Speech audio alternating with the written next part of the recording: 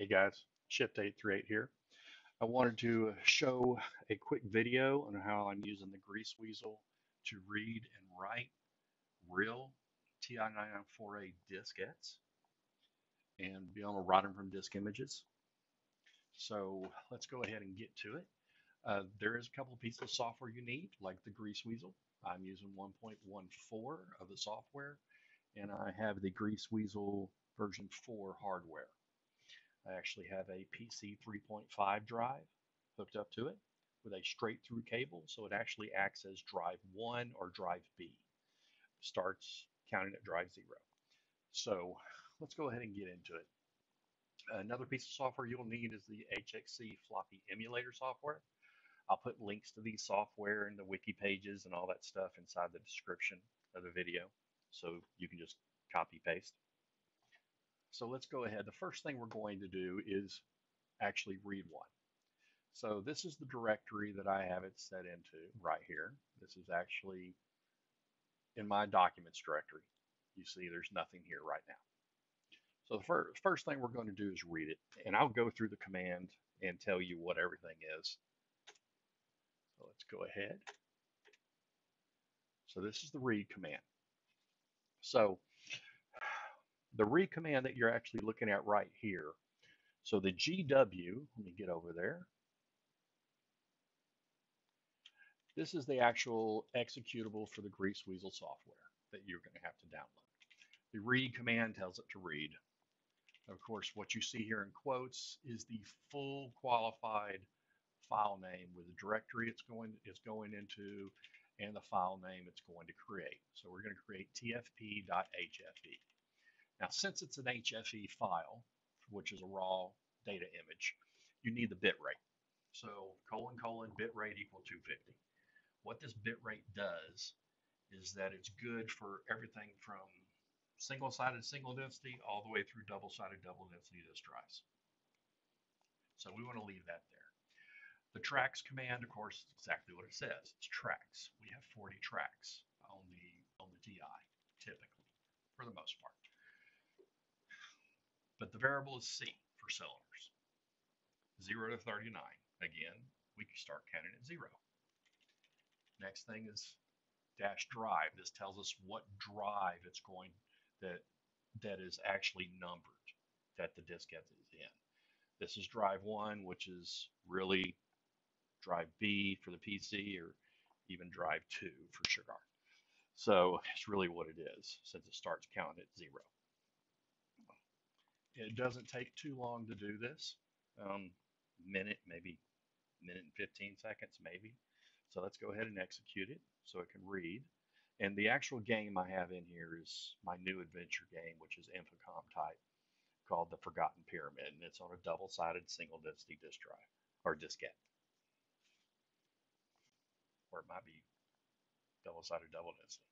I have to double check. But either way, it knows it's going to read both heads. If you wanted to read, let me go ahead and just say that. If you want to read, say, a single head system, so a single-sided diskette, you would actually put a colon here, a head, H for head equal 0. It tells you it's only going to read side 1. That's it. With nothing there, it reads both sides. So let's go ahead and execute that. And as you see, it tells you track 0, head 0, track 0, head 1, and so on. Now, once this is done, I'll show you how to convert this over to a actual .dsk file to be used with like Classic 99 or MAME or other emulators for the TI. And of course, this will also work for the Geneve disk.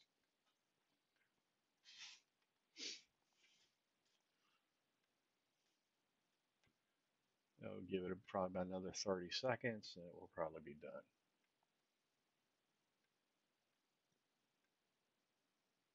Now with the HFE format reading, it's just reading it directly into a file. When we come to writing, you'll notice that it won't go through and verify sectors that have written, because with the HFE format, it's just raw data. It's not going to verify at all. I have made some feature requests to the developers, and I don't know if they'll actually be addressed or not, but I've put them in. So as you see, it has created that file right here. We're going to go ahead and load this file up in the HXC Floppy emulator software. So once it's loaded, now it's in the emulator software's buffer, we're going to export it. And we're going to export it as a TI-99 V9 T9 disk file. This makes it a disk image that can be used with your favorite emulator. Go ahead and hit save, and there it is right there. So now I'm going to launch Classic 99. Hopefully everyone's familiar with this. It's a really, really good program. I already have just the standard extended basic. You can use any flavor extended basic you want. I just chose this one. Then we're going to go ahead and mount the disk image file, change it to image. Here's the one that we just created.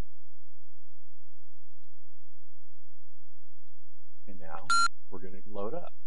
Now on my video options, see I have the F18A selected. Even though it says incomplete, it works just fine for this.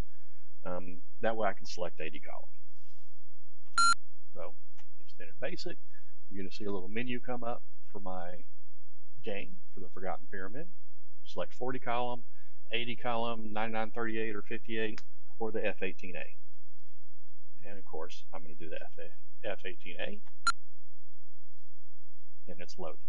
So it's already loaded the first disk. Now it has to go and load the bigger file.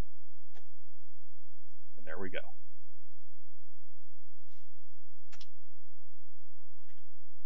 And this is exactly how you would do it with any disk.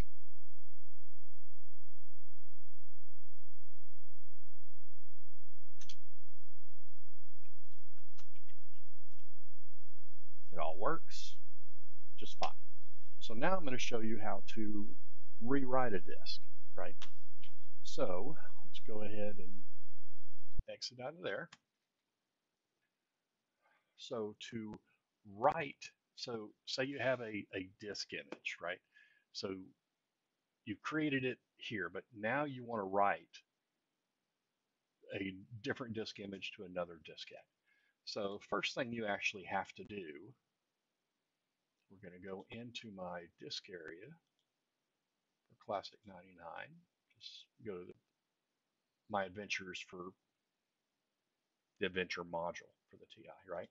So as you see, this is a 90K floppy. So that's a single-sided floppy, right? We're going to go and open it. We're going to export it to HFE format right there. So that's exported, right? So now, if we want to take that and write that to an actual disk,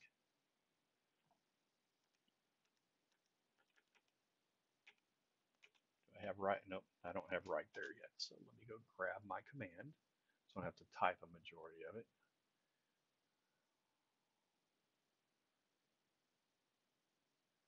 Well, I guess I do have to type it since I didn't actually copy it. For some reason I thought I did. So we're going to do a GW write, right? Now we need the full path of the file, right? So I'm going to go get it.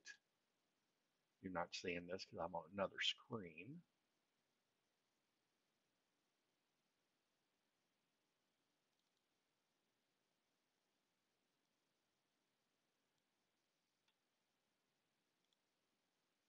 Just pull it up right here so you can see it. So I'm copied it,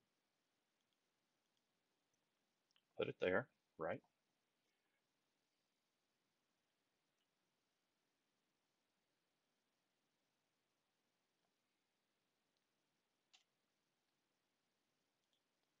Now there should be an HFE here. There it is right there.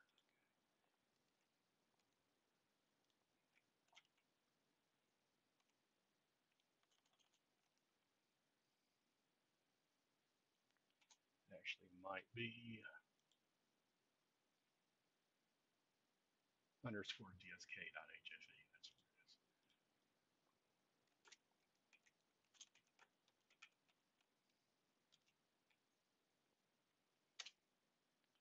So once we do that, now we're going to tell it for the tracks. Tracks equal C equals 0 to 39.